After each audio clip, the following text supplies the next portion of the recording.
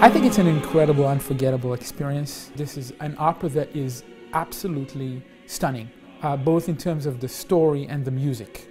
The story, which takes place in World War I, it's the very famous truce between the Scottish and the Germans and the French, where those people that fought each other so violently are coming together, celebrating Christmas, playing soccer, smoking cigarettes, having some brandy, and eating chocolate. And it's a very, very moving story. So on top of that story, you have this incredible music by Kevin Putz. Kevin does such a beautiful job setting each scene very powerfully, and then the genius is how he threads them together. So the battle scene, for example, I can only compare that to being in an IMAX theater. It is visually that stunning, and there's just sound all around you. The shock that you have after you hear something loud, when it's just kind of ringing in your ear, like he creates those sounds in the battle.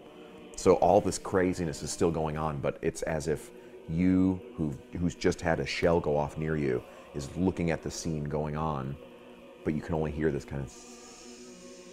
So he creates all of that, which is amazing. So I'm playing Lieutenant Audebert, the French lieutenant. My wife and I are arguing before I go off to war. She's pregnant with our child.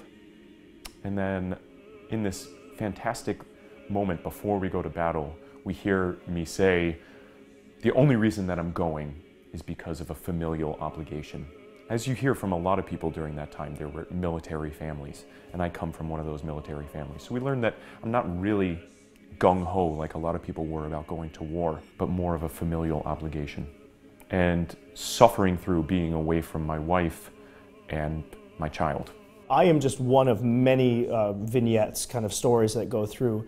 I'm a German opera singer that is conscripted into the war, and my girlfriend at the time is also an opera singer, very well-known soprano named Anna Sørensen. We're known for singing all over the world together. It's kind of like the Georgiou Alanya kind of thing. I go to fight for the Germans, and as an artist, the last thing that I'm equipped to do is kill someone in battle.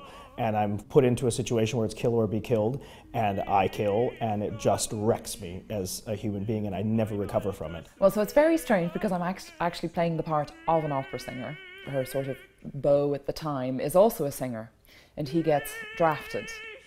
So in order to come up with a way to try and see him after 4 months of war, she finagles a concert on Christmas Eve in the area where he's stationed with the high-ranking officers. So I think in many ways she represents all women, because to each of the soldiers who haven't seen a woman in 4 months, she represents their mothers, their girlfriends, their, you know, whoever the important woman is in their life. She sort of becomes that for that evening, because they're sort of lacking in sort of the female presence, shall we say. Lieutenant Gordon, he's the lieutenant of this particular Scottish rank, the Royal Scots.